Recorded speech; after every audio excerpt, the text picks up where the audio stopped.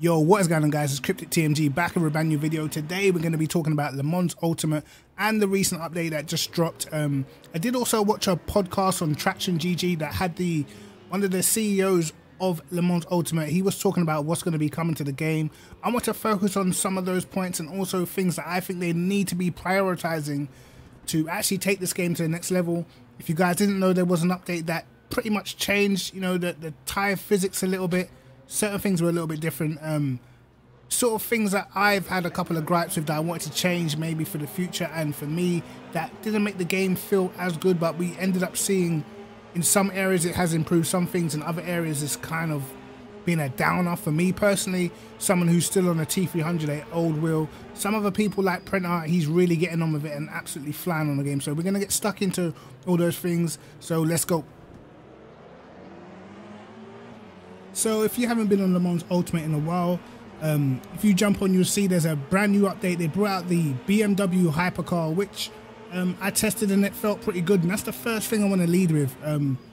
They did change some of the things to do with the tires. I believe they made the tires, I think, a little bit harder or something like that. The lap times have slowed down considerably, probably about 2 or so seconds slower than what they were before, and it's pretty weird, especially on my wheel, because the game, generally, the LMP2s felt amazing on this game. Felt so good to me on this game before the patch, right? After the patch, it just feels like pure understeer, like just crazy amounts of understeer, especially when you're doing, no setup races where the setups are just fixed, and literally I cannot get the LMP2 to turn. I tried loads of different wheel settings. I even went into the game files to try and see if I can tweak the wheel, because I want to change the coefficient and the saturation in my wheelbase to make it feel a little bit more intuitive, like I had it before previously on the other patches. But whatever they change, it just seems like something inherently is just different in the force feedback. The car feels very understeery, and you tend to now have to run your brake bias a lot more rearwards. Feels a little bit easier to lock up as well, so it's almost like if you try and brake and turn just a little bit, it's way more easier to lock up, so you generally have to run your brake bias further back than before, and in that sense I'm definitely not enjoying the game as much as I was before. That was until I tried the hypercars. Now previously I completely stayed away from the hypercars because to me they just didn't feel very nice. It just felt sort of just weird, it wasn't a pleasant experience. But now the hypercars feel amazing, but the LMP2 cars kind of feel like they've dropped off a cliff. Now I don't know if it's the same for everybody. Like for instance, Prenter, he's really loving the LMP2 cars. He's absolutely flying in those things. But for me, my other friend Carl, and we did quite a lot of ranked races and stuff before, and the LMP2s were definitely our favorites. Now it's like, I don't even want to drive them anymore. Do you know what I mean? So it's kind of weird how it's kind of flipped. But what I will say is, this game, I feel like the selling point for this game should probably be the hypercars, because we've got GT3 covered with ACC, GTEs, there's not that many of them, and the BOP is kind of all over the place, so it just doesn't hold the same interest. I know GT3s are coming later on in 2024. That will be interesting when they do get implemented into the game. But for the most part, GT3s on iRacing, it's on ACC, so it feels like it's covered. Now the hypercars is what should realistically be the standout class for this game. So I have no qualms with the hypercars, getting a lot of attention, because I feel like it's kind of brought the hypercars to life. Now when I jump on LMU, I want to drive the hypercars now. So it's kind of weighing up the good and the bad. I haven't managed to make the force feedback feel as nice as what I had it before. It's kind of been a little bit of a struggle. Trust me guys, if you watched my stream the other day, I was in the game file, I was trying to change everything, trying to make the steering wheel feel nice. But what I will say is in the hypercars, it feels pretty good, It's only the LMP2s. I didn't do too much GTE driving, so I don't know if they feel really understeery, but whatever they've done to the tires, the LMP2s just feel just, I don't know, man. I don't know what's happened. To me, personally, before, they were the best cars to drive on the game. Now, I would argue that the hypercars feel nicer to drive, you know? Not sure if that was what they were aiming for, but to me, that's what's happened. Also, I did watch a podcast. I think it was TracktionGG. They had a podcast with like the CEO of this game, and he was talking about a lot of things that are coming. I think we're getting Imola next month. I believe we're getting Interlagos, and then GT3s later on in 2024. Now, I think there's been a little bit of a hoopla. Apparently, I don't know if this is true, but apparently they're going to try and move to sort of an iRacing scheme where you have to sort of pay to go online and do all this, you know, subscription-based things. To me, personally, I think that's going to be an L. If they do that, I think it's going to be an L, because iRacing already, you know, is already an established, you know, sim where people know what they're getting themselves into. I feel like these guys are still trying to find their way, thinking what they should do, and they don't have the numbers to all of a sudden make people pay to go online. There's not a lot of people online in the first place anyway, so then to make it a, you know, like a money grab, I feel like it's going to be an L. And I feel like, personally, if that was their avenue they went down, I think this game will start taking a nosedive, even though it has good fundamentals that can be built on. It's gonna take a nosedive. Now, what I will say also as well, if they really wanted to take this game to the next level, trust me guys when I say this, they need to make online lobbies. The only way you can race online right now is doing ranked races, which is cool, but you need to have online lobbies, because at the end of the day, to build a community, you have to let the community flourish. The community can't flourish if they can literally only do ranked races. What about if you want to race with your friends that's just jumped on the game, you know? You can't really do it, because the chances are, if you've been on the game previously, you're already ranked up. Your friends are right at the beginning trying to rank up. So you can never realistically meet them in the lobby. You can't do things like that.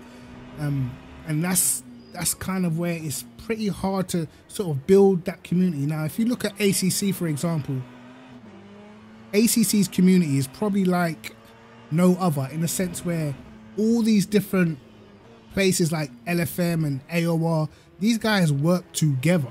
You know, they make sure whenever they've got a big race on, these things are most of the time not even done on the same day, because they know, okay, let's leave Thursday open for the Pro Series. On Monday, we'll leave that open because it's the AOR Tier 1.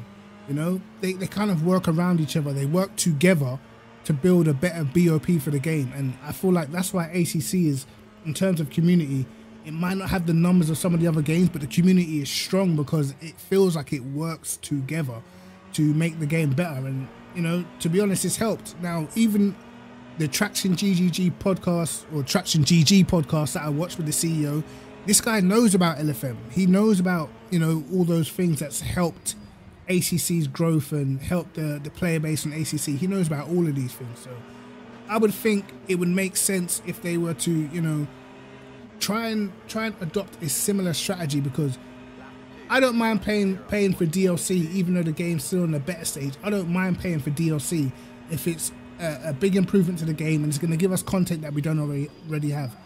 I'll take it. I don't mind. But if you move to a subscription base and the game's not even finished, bro, to me, it kind of shouts as a money grab, and I feel like the trajectory of the game is going to go downwards. For me personally, build your community. Before you even think about any sort of subscription base, you need to build a solid community. You need to have, you know, people that are ride or die, because at the moment, to me, there's not enough people in the game. Because I can jump on and do a ranked race, and I'm pretty much seeing the same names in every race, you know? It's not like I'm seeing people I've never seen before. Most of the time, if I watch someone stream or anything like that, I've seen the majority of the people in those races. So the community still has a way to go in terms of growth. But we shall see what the future holds, man. I feel like there is positives, definitely. I do believe when the GT3s get added, that will add a bigger sort of audience to the game. A lot of people love GT3 racing. For me personally, I do believe the focus should probably be on the hypercars, because it is the massive selling point of this game. So we shall see. Tell me what you guys think about the update as well.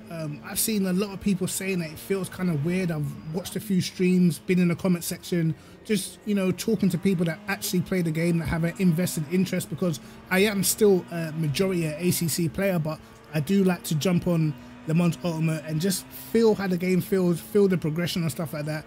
And for me personally, for the LMP2s, a backward step; for the hypercars, a forward step. So I'm not sure if that's good or bad. I'm not sure how everybody feels about it. So far, it's been pretty mixed, man. It's definitely been pretty mixed. Has anyone sort of come up with other things you could change in the force feedback, or anything else to make the game feel a little bit better? I, for one, have definitely been trying. To me, the biggest issue is this understeer, bro. It's like, you can't even get rid of it. It's just, I don't know. It makes the LMP2 cars feel like a submarine. You can't turn the car. When I go around Spa and I go through No Name, bro, I'm literally having to go down to second gear just to get the car to turn in. And I'm still understeering. So it's been pretty tricky, man. It's been pretty tricky. I will say this, the skill level for Le Mans Ultimate is pretty high, man. It's not easy to be fast on that game at all. It's not easy to be fast. Apparently they introduced some sort of slip angle or something like that. I don't know, man. For me, it didn't feel as natural to drive for me. Just jumping on, getting into the LMP2s, it didn't just feel natural the way how it used to feel. I always knew with this game, my force feedback, I have to get it perfect for me to actually enjoy how the game should feel. And I managed to do it twice. When the game first came out, I did it. Then they had another update, and then I managed to go into the game files and I did it again. And then this time for the LMP2s, it felt awful. So I tried. I still haven't found the right balance for the LMP2s, but what's kind of annoying is I've made the hypercars feel great to me. But it's sort of like, am I going to have to change settings every time I get on the game depending on what car I want to jump into? And that's why I feel like the game needs the online lobbies, because when you're doing ranked races, the races are always changing, you know. It's always, you know, every hour or every 45 minutes or whatever it is. It does need a online sort of system where you can just go into an online lobby and do whatever track you want, you know, do as many laps as you want, have practice sessions and stuff like that. To me, the game needs that. Every game needs that. If you're doing sim racing, you need to be able to set up lobbies like freely. But we shall see, guys. Tell me what you think in the comment section below. KrypticTMG, like and subscribe. Hit the notification bell to catch my videos first. And peace.